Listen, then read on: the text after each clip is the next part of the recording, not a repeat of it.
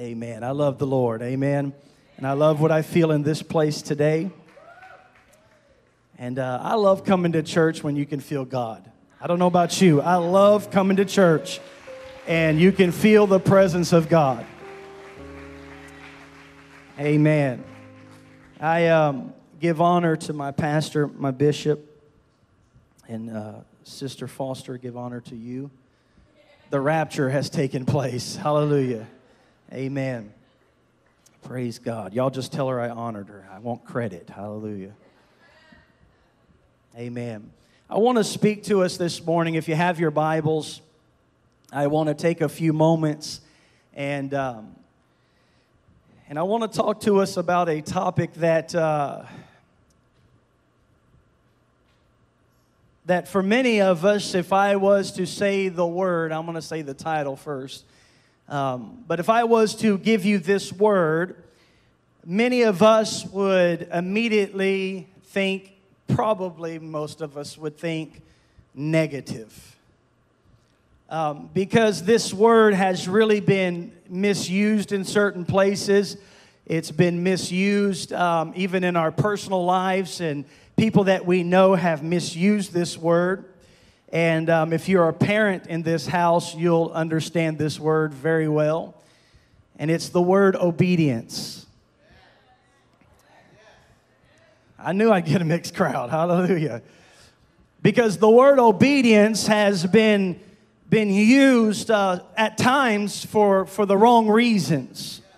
Obey me, don't ask questions. Obedience has gotten a bad rap. But I want to talk to us this morning, and I'm going to go ahead and give you our title before we get into the word of the Lord. But I want to, if you'll be patient with us, I'd like to just slow things down this morning. And I want to talk about obedience, but not in the way that you think I'm going to preach obedience. Because I know immediately you're like, he's a Pentecostal preacher. He's going to preach on obedience. I should not have brought my neighbor. I know that's what you're thinking. Tell your neighbor it's going to be all right. Come on, turn to him and say, you don't got to leave. Some of y'all looking for an exit already. And the reason is because when we talk about obedience, parents, when we talk about obedience, it's you listen to what I tell you to do, and I don't have to tell you any reason why. And so obedience has this stigma with it, and we're afraid to talk about obedience, and we're afraid to discuss obedience. And so I want to share with you obedience, but I want to give it to you this way, and I promise you it's going to be good. Tell someone, hold on. I want to give to you the 6 blessings of obedience. Because now there's many more than 6, but I'm going to narrow it down to 6 of them. Because if you can get these 6 key blessings of obedience, you'll look at the devil the next time he tells you not to obey God, and you'll laugh in his face, and you'll tell him obedience has blessings. Now listen to me. I'm gonna try to do a little teaching, but I'm a preacher. But I'm going to try to tell somebody, don't you listen to the devil that tells you obedience is bondage. Yeah, I'm going to talk to us. Because obedience is not bondage. The world will tell you going to church and being obedient to God, you Christians, you apostolics, you are in bondage. But we're going to find out that there's some blessings that come along with being obedient unto God and unto His Word. And I want to help those of you who have been obedient to God to stay the course, because something's coming to you. Listen, you can't be obedient to God and His Word and nothing happen. I'll say it again. You cannot be obedient unto God and unto His Word and God do nothing. There is a blessing that comes to those who say, I will walk this walk of obedience. Somebody say amen. I told myself I ain't going to preach, but I can't help it. Amen. Amen. If you'll turn in your Bibles, I got a lot of scriptures to read. Is that okay? But if the team will run with me, Pentecostal preachers are the hardest people for the sound booth and the media team because we all over the place. Amen. We don't often follow a cookie cutter pattern sometimes. Amen. But work with me. Deuteronomy chapter 11, verse number 1. So I'm going to help those who are struggling with obedience, and I'm going to help those who are in obedience and wondering, does this really mean anything? We got to stop listening to the world that throws obedience out the window and understand that God rewards those who obey Him.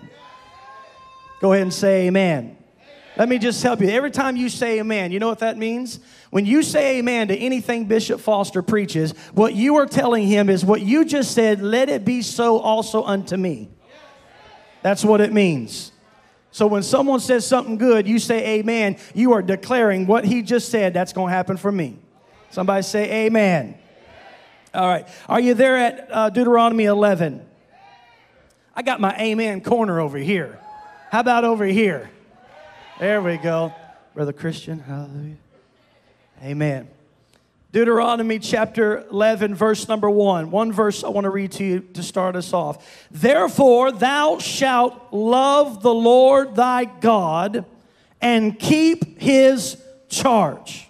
Somebody say, I got to keep it. And His statutes and His judgments and His, here's that word, commandments. Somebody go ahead and spit it out. Commandments. And what is that last part? On Sundays only. Only when Bishop's around. The Bible says always.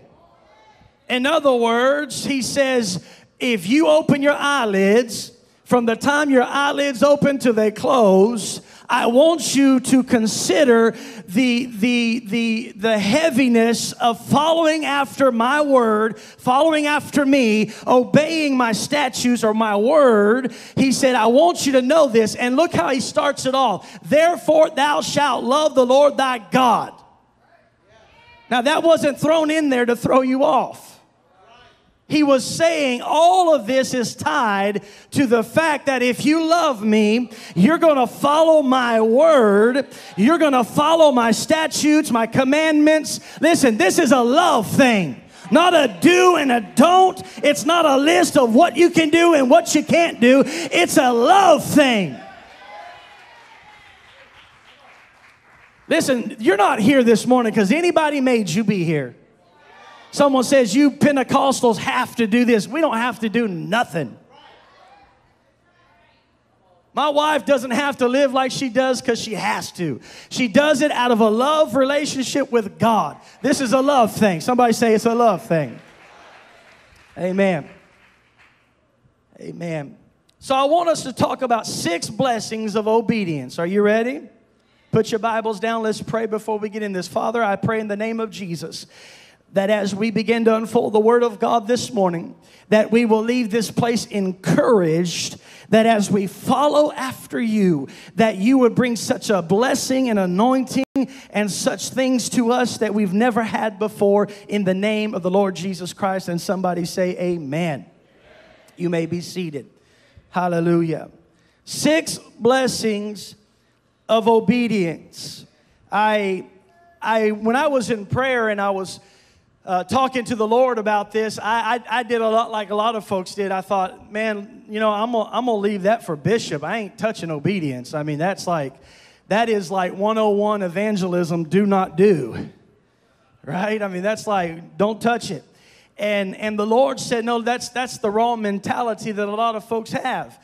We often look at obedience as a bad thing, and obedience as bondage, and obedience as I have to do that. And the enemy's real good about getting us to view obedience that way, that true freedom comes living in the world. That true freedom is found doing whatever you want to do in the world and living however you want to live. That's freedom. How many's ever heard that before? That just doing your own thing and not being held to any higher power and not having to listen to anybody, that's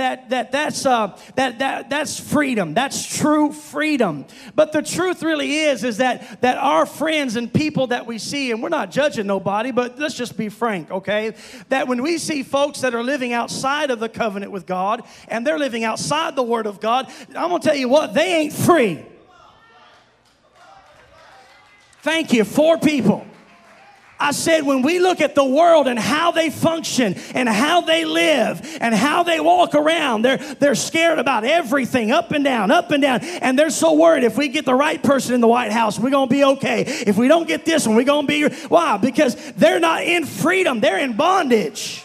But the child of God who follows after the Word of God and follows after the presence of God, let me just tell you right now, that is a true taste of freedom, my friend. You'll never taste freedom like you can when you're in the house of God, in the presence of God, under the Word of God. That's where freedom really is.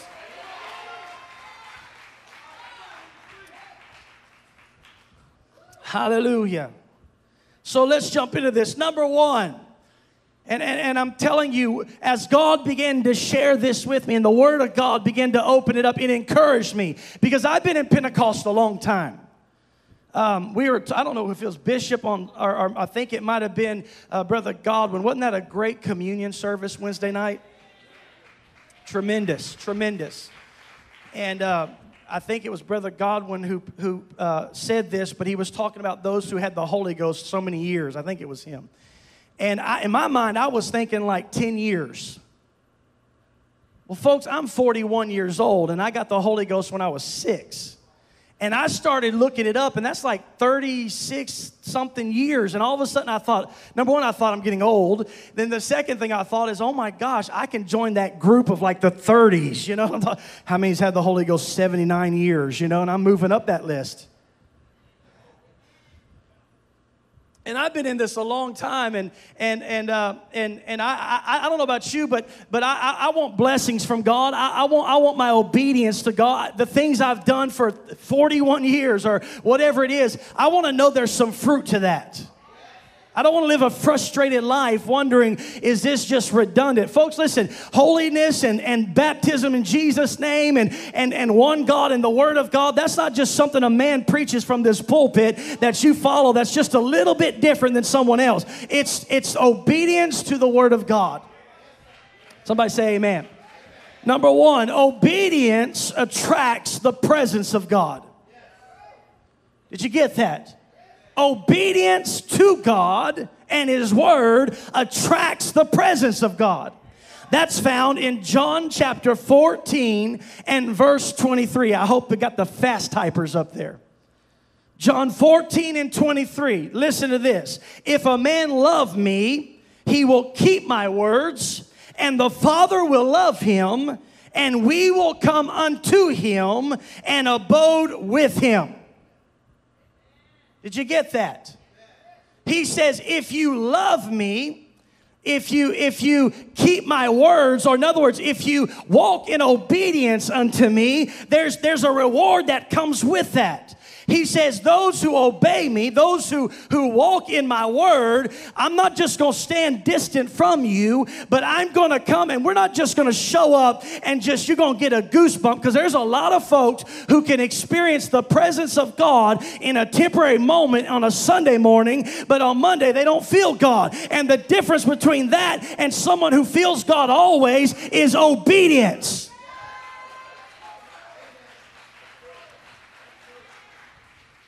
And so if you're saying, well, how do I get more of God in my life? Listen, we're not going to narrow it down to you got to talk in tongues more.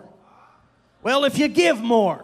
Well, if you shout more. All those are true, but the real thing is obedience. When we get an obedience unto God, something happens and His presence shows up. That's why I want to tell you this morning, if you need more of God in your life, you need to get into the Word of God and say, God, whatever you require of me, I'm going to obey your word, I'm going to obey your voice, and I'm going to walk in your word. Why? Because that brings God's presence to us. The word abode is the Greek word monē, and what that word means is residence. I don't know about any of you. Has anybody ever had, maybe I shouldn't say this. I'm going to get in trouble because they may be with you today. If they are, please forgive me. Anybody ever had some family show up to visit and they didn't leave? If they're with you, don't point.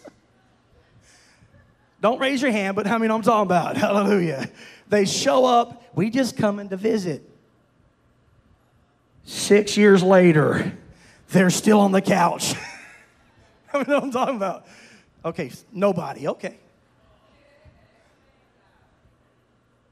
Well, if you've never had that happen, bless your heart. Praise God. The Bible says that the word abode is monē, meaning that I come to take residence with you. It's different than, watch this, it's different than just God coming and touching us. I'll help you. See, we have become accustomed to the touch of God, but not the residence of God. And I'm afraid too many of us, we look across the aisle, or we look at another church, or we look at another group, and because they have a touch of God, we think that what we do in obedience to God's word doesn't matter because look at them. I'm going to preach to you. Because I'm going to tell you right now, I come against that spirit that tells us this apostolic way is not the way. It is the way.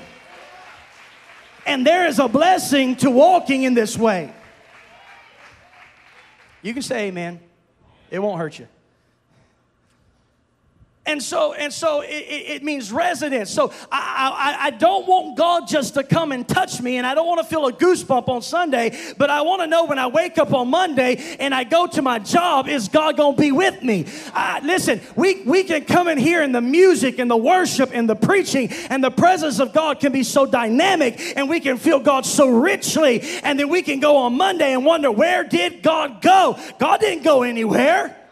The Bible says you can ascend to heaven, and there he is. Or if you ascend to hell, there he is. What he's saying is, doesn't matter if it's a good time or a bad time. Doesn't matter where you go. God said, I'm going to be there. But the difference is, do you feel a touch of God, or do you feel the residence of God? I don't know about you, but I want God to knock on the door with a suitcase and walk in and say, I've come to stay.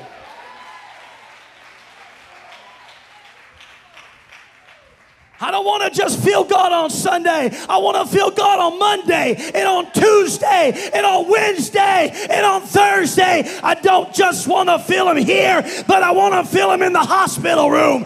When the doctor walks in there and tells me something's wrong, I want him there.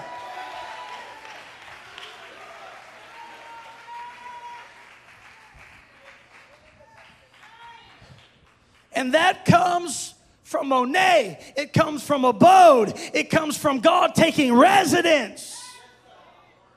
And I'm not trying to break your heart or hurt your feelings, but I'm going to tell somebody, if you are not living in obedience to the word of God, don't wake up on Monday and wonder where God is. God didn't go nowhere. It's you, my friend, that's got to find a place in an altar and get into obedience unto God.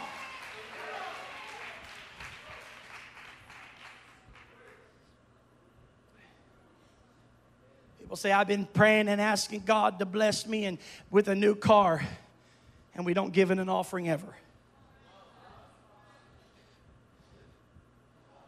I'm preaching to myself. Listen, I got it before you did. Okay? The Lord don't just hand preachers a pamphlet and go, just regurgitate this over here and talk about it. No, it first is like bread to me. I chew it and swallow it first. Listen, I know I'm taking too long on point one. We got 8,000 points more to go. But listen to me. If we get frustrated because we wonder why God hasn't shown up, and yet we never think about looking into our life to see, is there something I'm disobeying God in?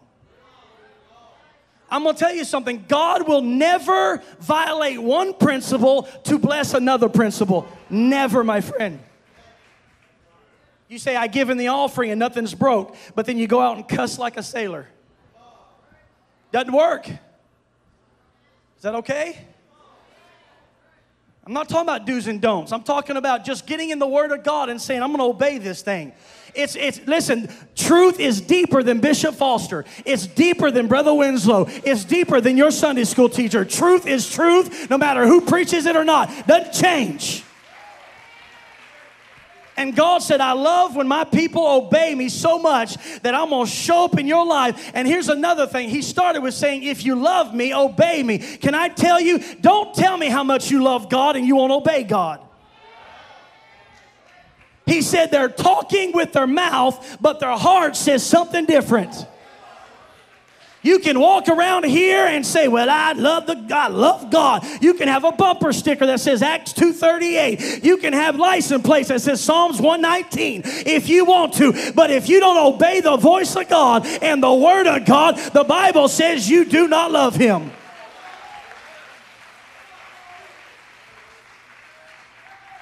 Now, I'm trying to help us. Don't get mad at me. Because I don't want to just say I love you. And you're like, well, he don't never talk to me. He says he loves me. He'll never say nothing to me. How many know you can tell your wife or your husband, I love you so much, but if you don't ever show it every once in a while. Okay, moving on. Hallelujah. That's a mess. Right? Show me. And so God compares obedience so powerfully that He compares it to how you love Him.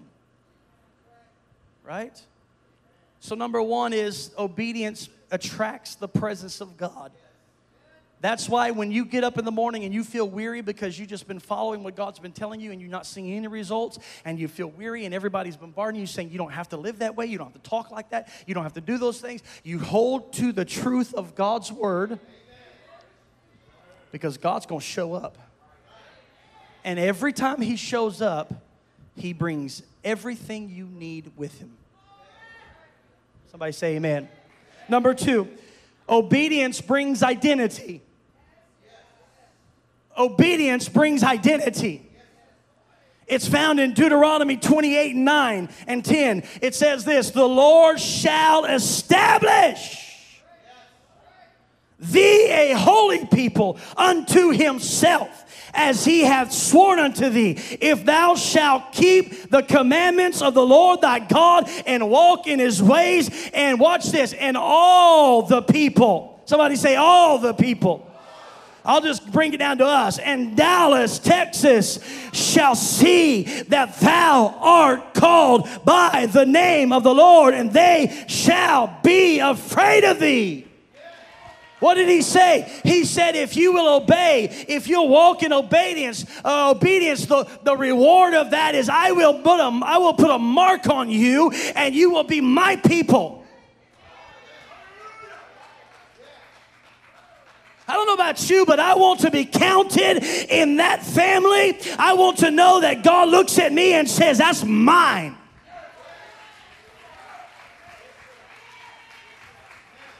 We got any mamas in the house? Any mamas in the house? Got any daddies in the house? Any grandparents in the house? Anybody got a kid sitting with 4 seats next to you? Anywhere. We're just going to pick anybody. I remember my wife's not in here. I love when she steps out. I'm going to tell a quick story. Hallelujah. I remember the first time I saw my wife in action. It was about our kids. How many know I'm talking about? Anybody heard of Mama Bear? You know, you mess with a lot of folks. You know, I would rather mess with Chuck Norris than mess with a mother. Somebody say amen. Anybody ever seen a mama in action? Oh, Lord. You better back up, Jack. And I remember we went to a place to eat, and Gray was just probably about 2 or something like that. And we sat in a restaurant where the tables are like elbow apart from each other. I hate those places. And we're sitting there, and he's in the high chair, and Gray was not. He's a good kid now, but, man, he was not good in restaurants. And I admit it, he was not a good kid. He was horrible in restaurants. And I don't know why we went. And this table next to us, we could hear them starting to talk about him. Some of y'all went, oh, because y'all know what's coming. Now, we are really peaceable people, me and my wife. You can almost run my cat over. I don't have a cat, so I can pick on my cat. You can run, Sister Foster, I'm sorry. My dog. I got to plan this out better, Sister Foster, before I start using stories. And we're peaceable, but I could hear them. I mean, we're like 4 feet apart from them, and we can hear them talking about him. And they're saying things like, if that was my kid, I'd be doing something. I'd tell you what I'd do. And they're talking, and I'm like, we're right here. Like, can you wait till you get to the van? You know what I'm talking about? And I'm just getting upset, and my wife sees me. We only been married about 5 years, 4 years, something like that. And so I'm starting to get upset. I'm like, I'm about to say something. Holy Ghost, can you go to the restroom? Take a break. How many know what I'm talking about? Oh, y'all so religious. I said, Holy Ghost, you're going to have to plug your ears, because I'm about to say something. And April looks at me and she says, baby, don't you say nothing. I said, no, I'm going to say something. I'm not eating the whole time they're talking about my firstborn, you know. Getting worked up. You know, and she says, you're not going to say nothing. And I said, all right, I'm not going to say nothing. They said one more thing, and she turned. Never before, never since has she ever done this. And she turns and she looks and she says, excuse me. I can hear every word you're saying. Do you have a problem? And I went. And the husband apologized for his wife and all that. We get outside, and I had 2 things to say to her. I said, first of all, how dare you not give me my moment? God, honest truth, I was mad. I said, how dare you? You told me not to say nothing, and then you say something. She goes, I couldn't help it. And then the second thing I said was, I have never been more in love with you than I am right now. Whoa! I don't know why I told y'all that. But when God establishes us, he's like the daddy that when he hears the devil talk about you, you're not just some random person floating out there. You are a child of God, and God takes it personal. Are you hearing me? God takes it personal when the devil attacks you and he comes against your family. And why? Because I have been identified as one of his, and now whenever the devil shows up, God says, I don't think so. That's my child. That's my son. That's my kid. You better shut your mouth. Get your, somebody better hear me. There is a reward of obedience, and that reward is identity, and identity means God will fight for you.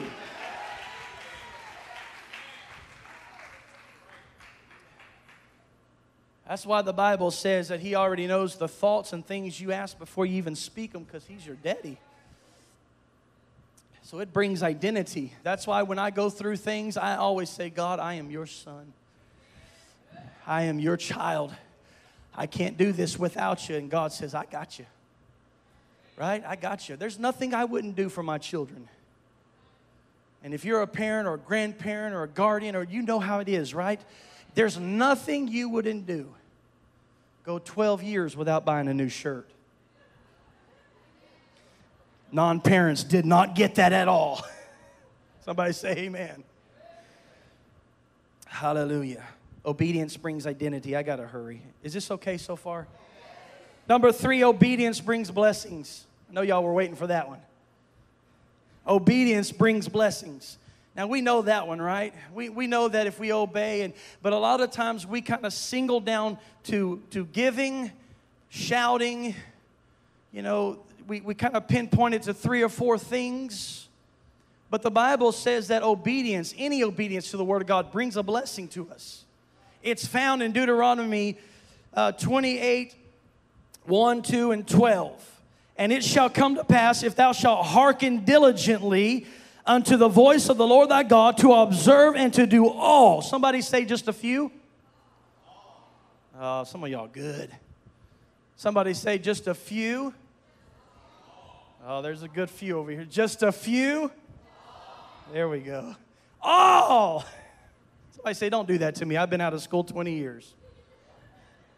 He said all his commandments. That means, you know what? You can't just get one and say, this is the one I'm going to carry, and God's going to do everything I need off of this one thing right here. It don't work that way. He says, if you want to know the richness of my glory, if you want to know the richness of my power, if you really want me to show up in the midst of everything you're going through and for me to walk in there and change and renew and restore, then he said, I want you to open my word, and I want you to look at it, and I want you to say, God, whatever you tell me, I'm going to follow that. When you do that, God said, there's nothing that won't come your way. Blessings will overtake you, the Bible says.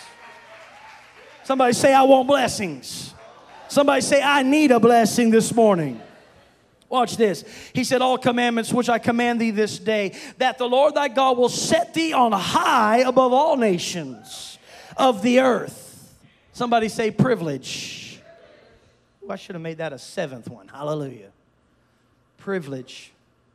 He said, I'm going to bless you so much, you're going to be more blessed than anybody on earth. Hallelujah. Somebody say amen. And all these blessings shall come upon you, and I love this part, and overtake you.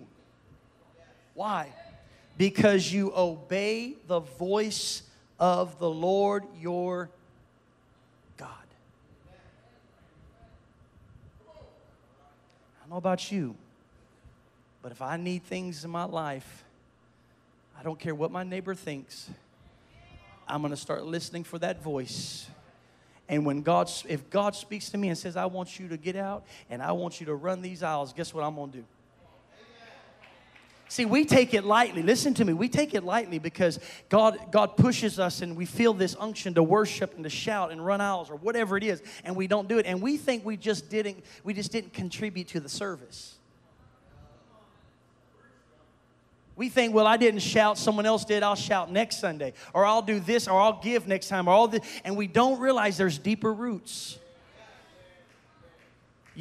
Listen, you don't shout because Brother Foster wants you to shout. You don't shout because I want you to shout. I can't bless you for running the aisles. I got about $10 in my pocket. That's about as far as my blessing is going to go for you, which is about half a tank of gas now. Well, that probably ain't that much now, right? So that's why when we were in revival, I don't know what service it was, but I was over here. And in California where I'm from, y'all forgive me, in California where I'm from, the young people growing up, we take our jacket off and we twirl our jackets. I know y'all like, that's crazy. Well, hey, that's what we do. Hallelujah. And we would twirl our jackets. And that's what West Coast, that's how we worshiped in the youth group. And we take that jacket off and we whirl that thing. And buddy, if you weren't in the spirit, you're going to get knocked in the spirit. Hallelujah. And we twirl that thing. And guess what, God? I'm 41 years old, folks. I'm halfway home. That's 82. No, I'm not. Hallelujah. I want to live to 100. But I was standing over there, and this is what God said. Take your jacket off and twirl it like you did when you were 16. And I said, excuse me? I don't know if anybody ever remembers that service of me twirling a jacket over here. Almost took 5 people out. I'm sorry. And God said, I want you to twirl that thing like you did when you were 16. I said, I am 41 years old, dignified, got a family and a job. No, I'm not. These folk gonna think I'm crazy. But listen, obedience is deeper than just that moment. For all I know, God was about to bless my family, and it was tied to that single moment of obedience. I'm going to help you right here. You think shouting and clapping your hands is foolish, and you don't even understand that one simple act of obedience could have a long, direct line to 1 year from now. God's going to remember you worshiping in a Sunday morning, and He's going to say, because of your obedience, I will remove cancer from your body. You think I'm crazy, but I'm telling you, obedience has rewards. That's why come on, somebody. Who cares who's sitting next to you? If God tells you to do something, why don't you obey what God is telling you and see what God does?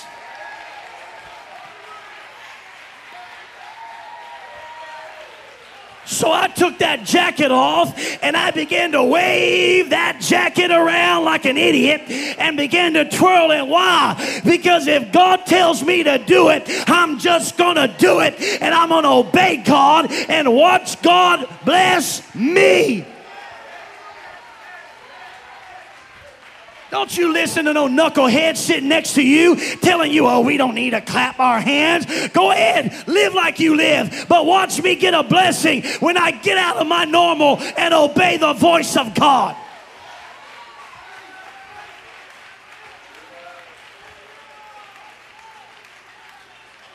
Somebody say amen. Say hallelujah. Hallelujah. Boy, I feel the Holy Ghost. You say, but I don't know when the moment is to shout. Shout and we'll figure it out. You got the best pastor the world has ever seen. If you get out of order, he'll kindly tell you, hey, wait, right here, do this. He'll just get out and shout and let God do the rest. I don't care what moment in a service is. You ought to, if God says get up, clap your hands, do it. If God says run the aisles, do it. If God says walk up here, twirl around 3 times, go sit down, do it.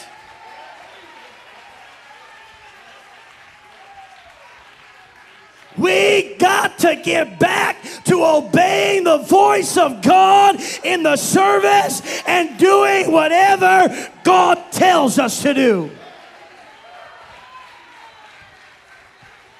Somebody say amen. Hallelujah. Ooh, clap your hands unto God right now. I feel the Holy Ghost.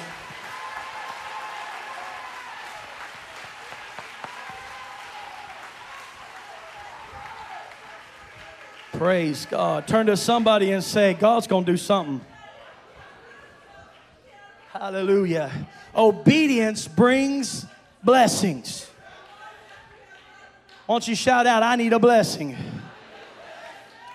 Hallelujah. Verse number 12 says this, and to bless all the work of thine hands. Blessings. Somebody say blessings. I've got to hurry. Is it 12:13 or 11:13? Someone said it's 11:13. All right. Number 4, obedience works for everyone. Obedience isn't just for the people called to preach. Well, he's a preacher, that's why. Obedience isn't just for Brother Foster. Obedience isn't just for the staff, the leaders, Sunday school teacher. Are you getting it? Obedience is for everyone. Everyone. Watch this. Tell someone it's for you. Hebrews 11:8. I'm sorry, Psalms 128:1 says, blessed is everyone. Say everyone. Blessed is everyone that feareth the Lord. Watch this. That walketh in his ways. It didn't say, blessed are those that are at DFC only. Blessed are the Winslow family only. It said, blessed is everyone. What it means is it doesn't matter if you are in church 1 week so far, or you've been in this thing for 100 years, or you were baptized last week, or you were baptized in 1983. Doesn't matter if your last name is Winslow or Foster or Johnson or Tovar or Castillo or whoever it is. It doesn't matter. Obedience works for everyone. That means when I wake up, God says what? And you say, God, I want to follow after your ways. And God says, okay, now watch me do something in your life. Pedigree doesn't matter. How long you been in it? It's not like, well, when I'm obeying God for 40 years like Brother Winslow, God's really going to show up. No. He said obedience is for everyone. Someone say amen. Number 5. Obedience doesn't require understanding. I could preach an hour right there, but I won't. Someone say, thank God. Obedience does not require understanding. That gets us right there, doesn't it? Gets me. I don't know about you, but I want to know the next step. When God says, I'm going to heal you, you say, okay, what time? Go ahead. Yeah, I'm waiting any moment, any moment. We want a time, we want a location. Who's going to lay hands on me? And you already start picking out 3 people that are going to lay hands on you. God ain't said nothing yet. And you already zeroed in on Sister Tovar, Brother Tovar. You know, you're zeroed in on, you know what I'm saying? You zeroed in on 6 people going, I got you. How many know what I'm talking about? You're guilty. I'm guilty. Well, all right. Sister Tovar left. It ain't today. Sorry, Sister Tovar. I only pick on those I love. It's true. Thank you. My wife used to say, your dad is so mean. And I would say, what do you mean? He picks on me all the time. And I said, baby, the day my dad does not pick on you, that means he don't like you. It's a sign of affection. Just roll with it. But you know how it is, right? We want it planned out. Right? Because nobody, right? Because you gotta plan out your life's insurance. You know, you gotta plan out how your burial's gonna go. You know, the world teaches be planned and prepared, and how much is in your savings account, Brother Ramsey. Some of y'all got that. Snowball effect or whatever it's called. Hallelujah. And we plan, don't we? And there's nothing wrong with planning, okay? But the problem with our life is we think, because we don't have the full picture, we can't obey. I'm trying to close as quickly as I can, but I'm trying to get to somebody. We think because God hasn't spelled it all out, and I'm preaching to myself right now, because it ain't all spelled out and dotted and T's crossed, and we're not going to obey until God says it. But Peter moved off the boat onto water on one word. Jesus never said, here's what's going to happen. I'm going to solidify that water. I'm going to change the properties of it to concrete. And when you step out, the wind's not going to touch you. The waves, you're not going to get wet. Your feet are going to feel like you're walking on soft ground. No, he didn't, did he? He just said, come. And Peter said, that's all I need. I don't know how this is going to work out, but that's all I needed. Obedience does not require understanding. I'm going to help you. Found in Hebrews chapter 11, verse 8. By faith, Abraham obeyed, and he went out, not knowing whither he went. Did you get that? Young people, I hope you get this one. Because you will become frustrated if you don't know, well, I don't know how God's going to use me, and I don't know how this is going to work out. And listen, obedience doesn't... Abraham said, what, Lord? And God said, I want you to gather your family, and I want you to go to the place I will send you. And Abraham didn't sit there and go, okay, just tell me the city, how many miles, I'll fill up the tank of gas, we'll get some snacks in there, we'll load up and we'll go. No, he went out. The Bible says he went whether he didn't even know. He just simply said, here we go. And the whole time, you know what he was doing? In other words, this is what he was saying. I'm going to walk until you tell me to turn left. And if you don't say left, I'll keep walking. He didn't know where he was going. You don't have to have it spelled out to obey God. But I will tell you this. When you step out in faith and you obey God, the plan begins to unfold itself. Somebody say amen. Go ahead and stand. I'm closing. Number 6. Obedience rarely looks like our plan.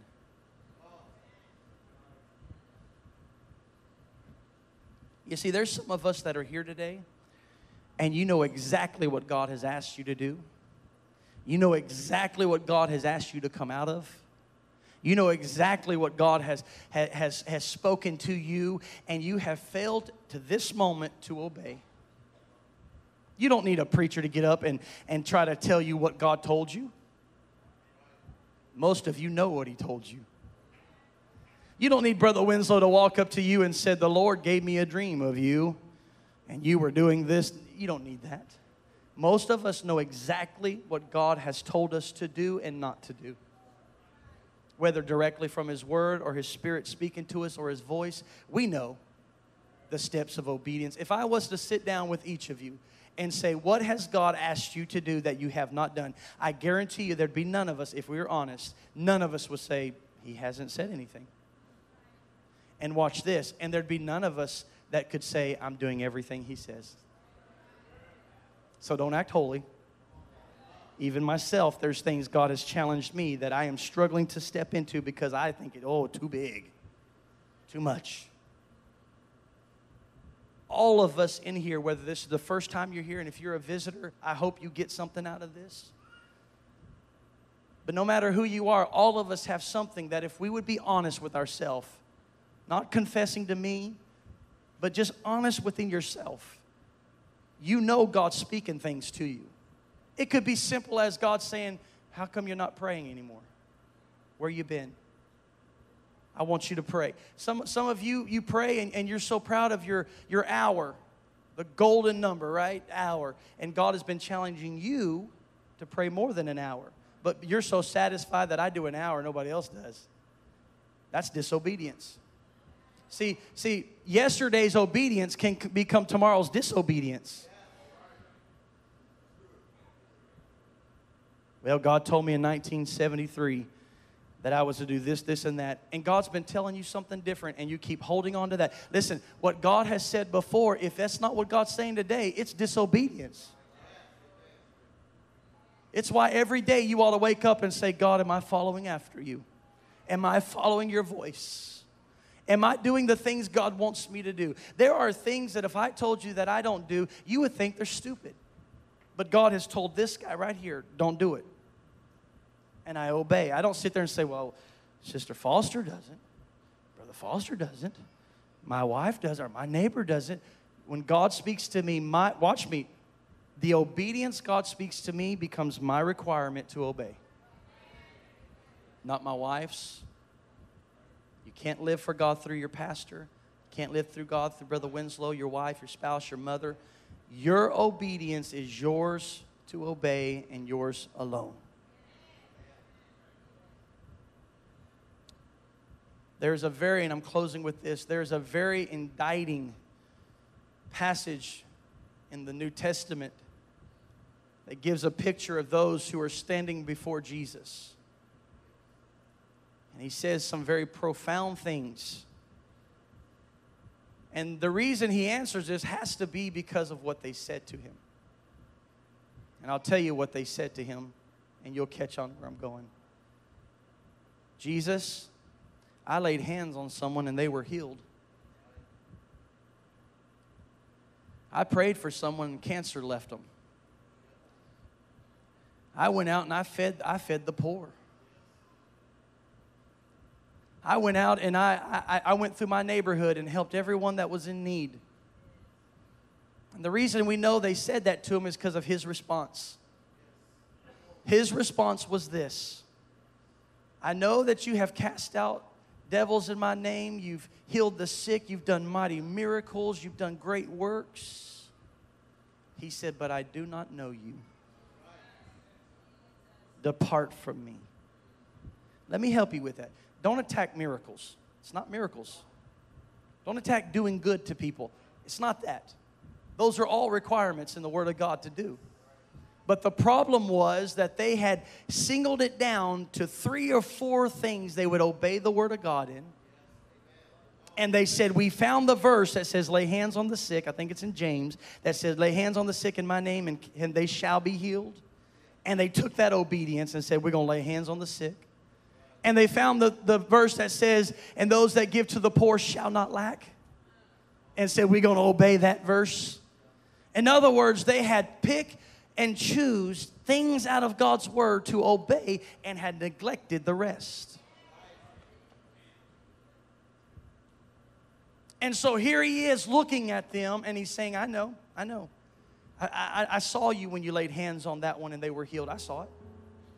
I know. I saw you go down the street and you knocked on doors and you gave groceries to people and you clothed the poor and the homeless. And I know that you were good. And I know you did all these works and all these things. I know that. But I don't know you. And this ties us back to the first one. Why didn't he know him? Because he did not monet. He did not abode with them. He was saying, you didn't follow all my ways. Church, visitors, listen to me. All of us can point out things we're really good at. All of us can. Jesus said to the man that asked him, what must I do to have eternal life? What must I do to have the blessings and the goodness? And Jesus said these words to him. One thing, because he named everything, didn't he? He said, I've done all those 10 commandments. I've done all these things. Jesus said these words, if you really want me, go and sell all that you have. Give it away. The Bible says he left bitter. You can obey God 90% of the way, but be disobedient in one thing, and the whole thing crumbles. We're not talking about struggles, okay, folks? I'm not talking about you struggling through, battling through. We're not talking about perfection, okay? Brother Winslow, I can't be perfect. We're not talking about perfection. We're talking about getting in a place where we say, God, your voice means everything to me. Everything to me. I want us to open these altars, and here's what I'm asking us to do today. Doesn't matter if you're a visitor. Doesn't matter if you're new to Pentecost or this church. We want to invite you to come as well. And what I'm asking you to do is I want you to come to this altar, and I want you to get back to a place where you get real with God, and you begin to tell God, God, I know what you're asking me to do. I know what you're saying. I know these are the things you're asking me to come out from. I know these are the things that you're saying, don't do that anymore. Don't go there anymore. Or pick this up. Start doing this. And you know what it is. I want you to come to this altar, and I want you to give that back to God and say, God, if you will give me the strength, the courage, and the faith to do it, I want to start walking in your ways. I want to start obeying your word. And some of us today, that could simply be this, that we've never repented in all of our lives. Maybe you're here and you have never come to an altar and you have never asked God to forgive you of what you've done. The Bible says we are all born into iniquity. We are all sinners. And the only answer to that is repentance. So maybe you're not up here saying, I'm going to pick up prayer, but maybe for you it's simply, I need to get right with God. I need God to know today that I got to get right with Him. It's not about getting right with Brother Winslow or your name. Today is I got to get right with God. And some of you've never been baptized in Jesus' name. The Bible says in Acts 2:38, repent of your sins, be baptized in the name of the Lord Jesus Christ for the remission of your sins, and ye shall receive the gift of the Holy Ghost. Some of you have been battling whether you should or not. Today's the day to obey the Word of God and be baptized in that wonderful name. Maybe some of you have never been filled with the Holy Ghost. You've heard people talk in tongues, and you've seen and you've read and you've felt God's presence, but you've never tasted of His Spirit living within you, the Holy Ghost. Today's a good day to obey His voice and step out and say, I'm in need of the Holy Ghost. Some of you, it's deeper because there's some sin in your life. There's some junk in your life. There's a mess in your life. Listen, don't come up here and patty cake, because I don't know what you're going through, but He does.